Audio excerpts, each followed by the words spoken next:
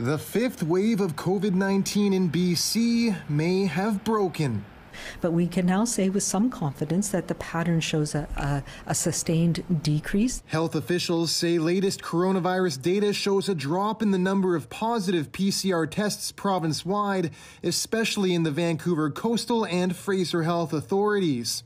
So we think that we hit the peak of community transmission in British Columbia probably this past weekend. That's important. There's a number of different indicators that allow us to say that with some certainty. While testing in BC has been at max capacity, the decline in positive cases correlates with amounts of the virus detected in BC's wastewater.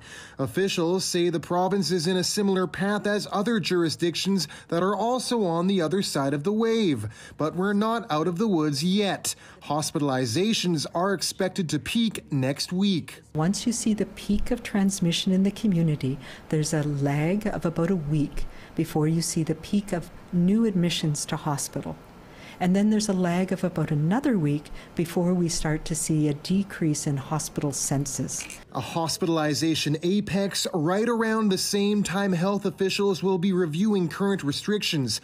Closures of gyms and bars remain in place until at least next week, and an extension isn't out of the question. And we are in the process of looking at what is it that we need to do and what can we do to change these things and look at the restrictions that are in place. And are they needed anymore? Because when we allow cracks in our defenses, COVID-19 will exploit those gaps. A cautious approach with light at the end of the tunnel.